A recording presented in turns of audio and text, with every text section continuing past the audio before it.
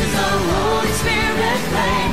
We have our burning desire to live out Jesus' name. Welcome to this service at Faith and Victory Church. This is the place to come to receive your miracle from God. Now, let's join our service already in progress. Okay, we're turning to 2 Timothy 3:16. We're going to hold that scripture and come back to it here in just a second. Kind of explain where we're coming from tonight. As most of you know, I was raised Southern Baptist. I go all the way back to First Baptist Church in Denton, North Carolina, and then before that, Mills Home Baptist Church. So I was raised Baptist all the way up. Mom and Dad worked at a Baptist orphanage, and Baptists have their own traditions. They have their own, things that they do and believe in. And one of the things that I heard growing up was a saying that we want to talk about tonight. The saying was, and you may have heard even Brother Hagin has quoted this, having been raised Baptist, God said it, I believe it, that settles it. And that was a T-shirt I saw. It was a bumper sticker. So I thought we'd do a bumper sticker Bible study, which I don't want to say that too many times fast because that's hard to say, try to say it fast. But I was meditating on that one day. God said it, I believe it, that settles it. And whoever wrote that or whoever came up with that, their heart was in the right place, no question, absolutely. However, it's not exactly scriptural. Just not exactly. So we're gonna scripturalize it because after all, God said it, so that settles it. Whether you believe it or not, it's up to you. But and it behooves you to believe it. But because He said it, it's settled. All right. So if you rearrange it, it actually is more scriptural. But we're going to go even further than that. Let's start out and look at God said it to start off with. 2 Timothy 3:16, all Scripture is given by inspiration of God and is profitable for doctrine, for reproof, for correction, for instruction in righteousness, that the man of God may be perfect, thoroughly furnished unto all good works. Now, what we may misread that is that where it says by inspiration of God, that is actually a Greek word, which I love Greek words. I'm going to give it a shot pronouncing this one. Theopneustos. And it literally means divinely breathed by God.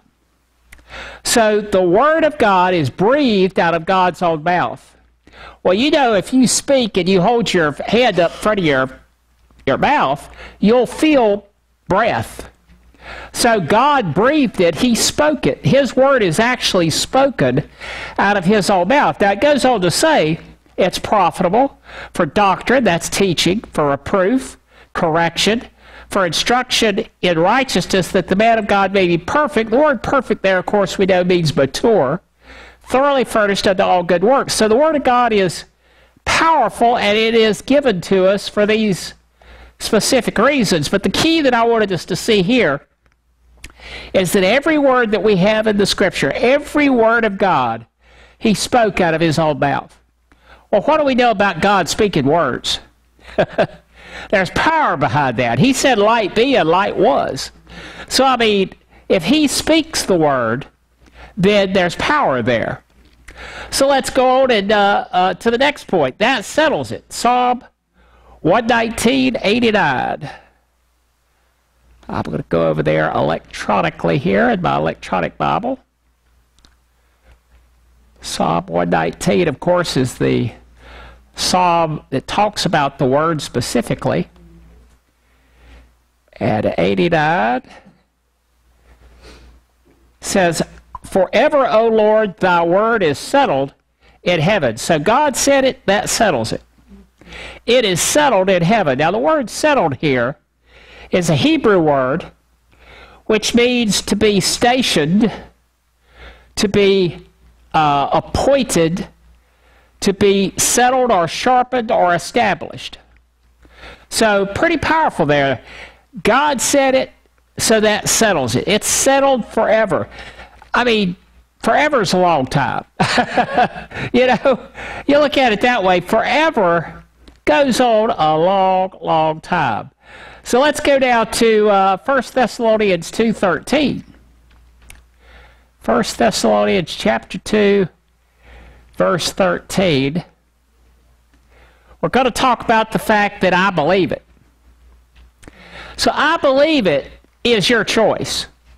See, God saying it makes it true. Jesus said, John 17:17, thy word is truth. So it's true, it's settled, it's established, but whether we believe it or not is our choice. Now, as I said, it behooves you to believe it, but it's a choice we make. So, 13, for this cause also thank we God without ceasing, because when you received the word of God, which you heard of us, so they received the word they heard, you received it not as the word of men, but as in truth the word of God, which effectively worketh also in you that believe. So we believe it after having heard it. Now we know Romans 10:17 says, so then faith cometh by hearing, and hearing by the word of God. So when we hear the word preached, faith comes for us to believe it. Now if we choose to believe it, then something happens. Let's go to 2 Corinthians chapter 4 and verse 13. Another familiar verse of Scripture. We having the same spirit of faith, according as it is written, I believed, therefore what? I have spoken. We also believe and therefore speak. So we hear the word, we receive the word, we believe the word, and because we believe it, we speak the word. So we're getting a little deeper into our study now. So let's add a line here. God said it, that settles it. I believe it, therefore I speak it. Because when you believe the word, you're going to speak the word. Matter of fact, really, if you think about it, you're always going to say what it is you believe. People, even if they believe something incorrect, totally wrong, they're going to say it. And they're going to go out and preach it. They're going to go out and talk about it. We just tend to speak what we believe. That's really a spiritual principle. Now, the key thing about us is, as believers, is we believe the word, we hear the word, faith comes, we believe it, therefore we speak it. What happens when we speak it? Well, we're going to add another line. Next slide is, and it comes to pass in my life. Okay, so now we've got a little bit more than we could put on a bumper sticker. God said it, that settles it, I believe it, therefore I speak it, and it comes to pass in my life. That's a very big bumper sticker. It'd actually be a lot on a t-shirt, you know, come think of it. Unless you went to the front, then went around to the back. But at any rate, it comes to pass in your life. But let's go to a scripture that establishes that. Let's go to Mark 11. Good old Mark 11. That's the one Brother Hagin wrote. Well, no, he didn't, but that's okay. Mark 11:22, Jesus answering saith unto them, have faith in God. For verily I say unto you that whosoever shall say, there's a say, unto this mountain, be thou removed, be thou cast into the sea, and shall not doubt in his heart, but shall believe that whatsoever things he saith, there's another say, it shall come to pass, he shall have whatsoever he saith. Okay, so it comes to pass in my life, it comes to pass. Now notice, he'll have whatsoever he saith. That implies future. Now it doesn't have to be very long in the future, you know. You can pray and believe and say, and it come to pass in the next few minutes. That's fine. But it might be a few days, it might be a few weeks. There's people that have confessed and believed the Word of God for months, some cases years over some things, but it shall come to pass. It will work. It will come to pass in your life. Now the thing about it is, saying it is involved in working it. See, let's go back to our original configuration. God said it, I believe it, that settles it. Again, good intent but not really necessarily fully scriptural. But God said it, that settles it. I believe it, therefore I speak it, and it comes to pass. That's scriptural. Okay? So we've managed to take our bumper sticker and make it scriptural, even though it's long. But then, you know, when you teach, you get long-winded sometimes. So that's all right. And actually, as far as tonight's message, we're not going to get terribly long-winded because I want us to just meditate on this just a bit. If it's important to what God says, and it is, that's His Word, then it's important that we hear it and study it. Now, we hear it when it's preached.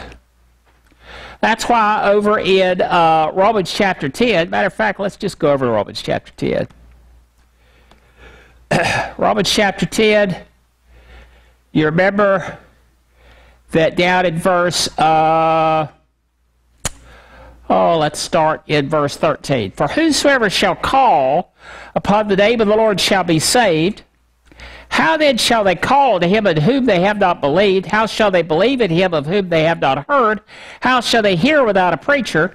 How shall they preach except they be sent? As it is written, how beautiful are the feet of them that preach the gospel of peace and bring glad tidings of good things. But they've not all obeyed the gospel. For Isaiah saith, Lord, who hath believed our report? So then, faith cometh by hearing, and hearing by the word of God. Now, they had to hear the word preached.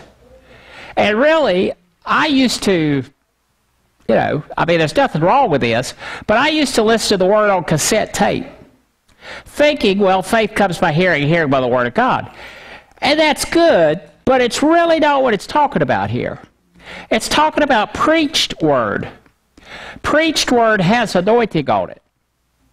When a minister gets up and preaches the word, the Holy Spirit anoints that preacher to preach that word in such a way that faith comes.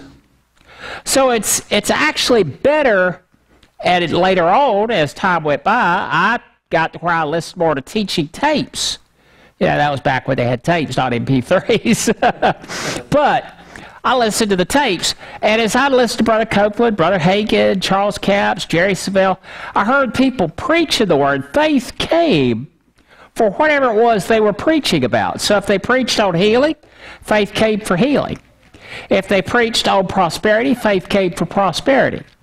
So whatever it is you have need of, that you need to come to pass in your life, listen to that. Now, of late, I've been listening very diligently to healing teaching. Okay, and so we have Word of Faith Radio's healing station that plays all night long. I just got it going by the bedside, and it just plays all night long. So in the middle of the night, if I wake up, I'm laying there listening to Brother Hagin or Charles Capps or whoever preaching me about healing.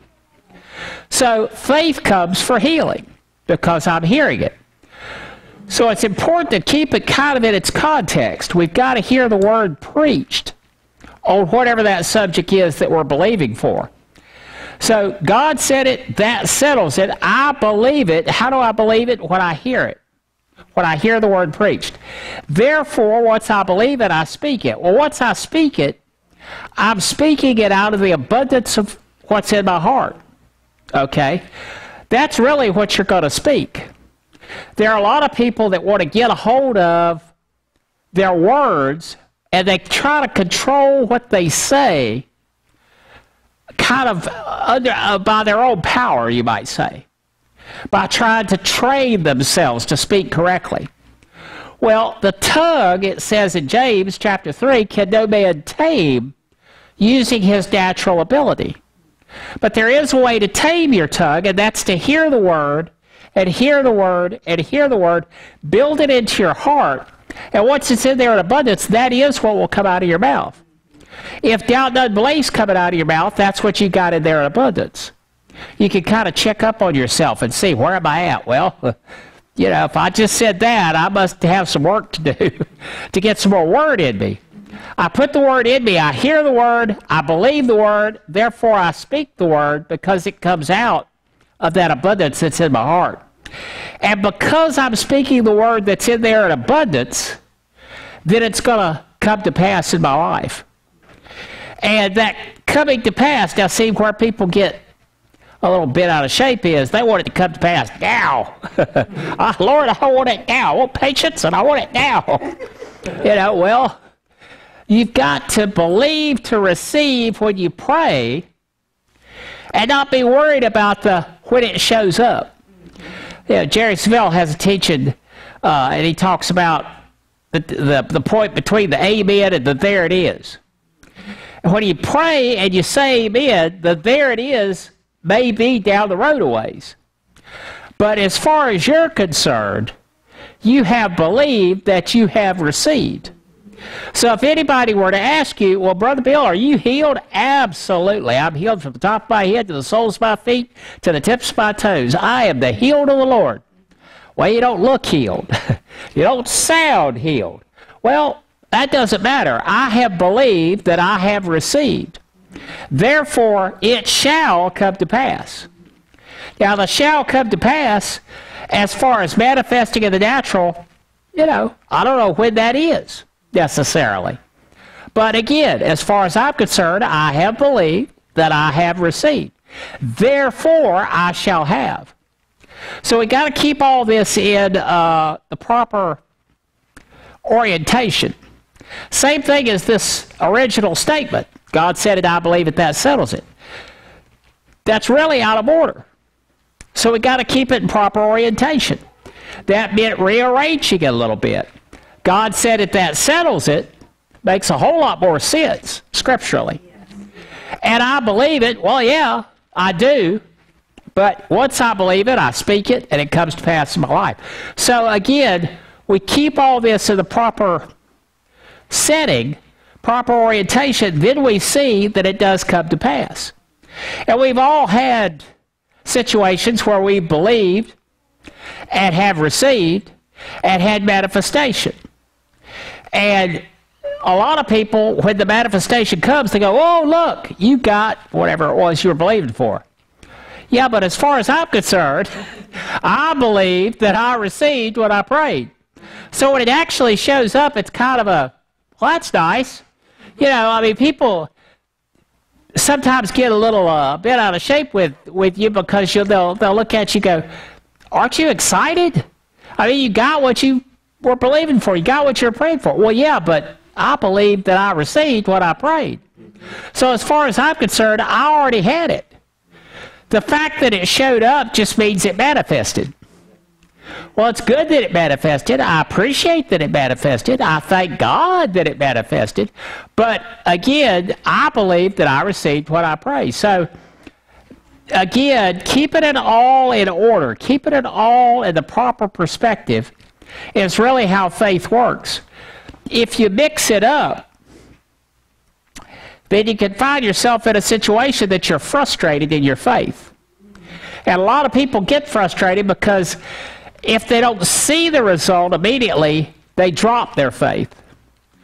Well, they didn't believe they received what they prayed, apparently, because they're looking for the result to validate what they prayed. And that's really not what it's about. That's not how it works. So keeping it all in perspective, keeping it all in the proper order is really how faith works and how we put it to work. So, like I said, it's not going to make a very cohesive bumper sticker or a T-shirt, but it is, as I studied this out, a lesson that I think will minister to us and bless us if we keep it in the right perspective. So, as I said, fairly short tonight. I wanted to keep it concise, even though I extended the length of the bumper sticker. I still wanted to keep it concise. But, those scriptures, let me give you those again. 2 Timothy 3:16, God said it. Psalm 119:89, that settles it. 1 Thessalonians 2:13, I believe it.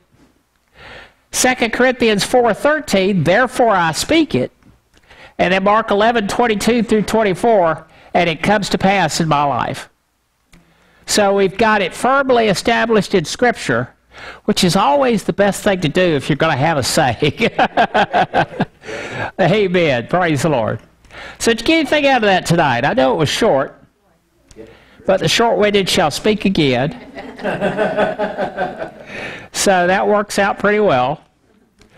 So we'll close out right there, and let's pray, and we'll be dismissed. Father, we thank you for this opportunity to have come and preach the Word of God, and just bring these thoughts up and get them in the right perspective so that we can live the life that you want for us, a life of blessing, a life of good, a life, Father, that is everything that you want us to live in this life. You said we would have heaven upon the earth, and that we're to pray, even in the Lord's Prayer, that it be here on earth as it is in heaven. So, Father, we thank you for the opportunity to do that and to study your word concerning that, and we just receive it in Jesus' name. Amen. Amen. Amen. We trust that you were blessed by the Word of God and the flow of the Spirit of God in this service. If you would like to contact us, please write us via email at office@fvc.org or using our mailing address, P.O. Box 7752, Greensboro, North Carolina, 27417. If you would like to contribute to our ministry, please go to our website at www.fvc.org and click on the Giving Online button. Thank you, and may God richly bless you for your giving.